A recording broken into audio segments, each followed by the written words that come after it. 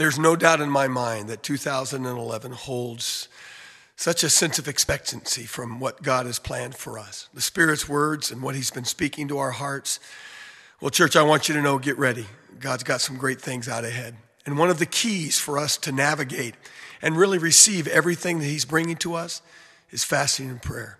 You know my passion for fasting and prayer. You know how significant it is in every facet of our lives. I want to encourage you to take hold of the days that are out ahead of us, to press in with all of your heart, to draw near to the Lord.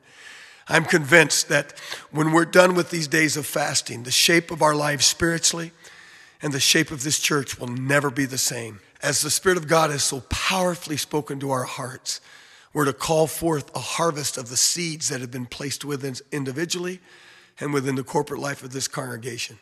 Church, a vast harvest is coming to victory. Let's get our hearts ready.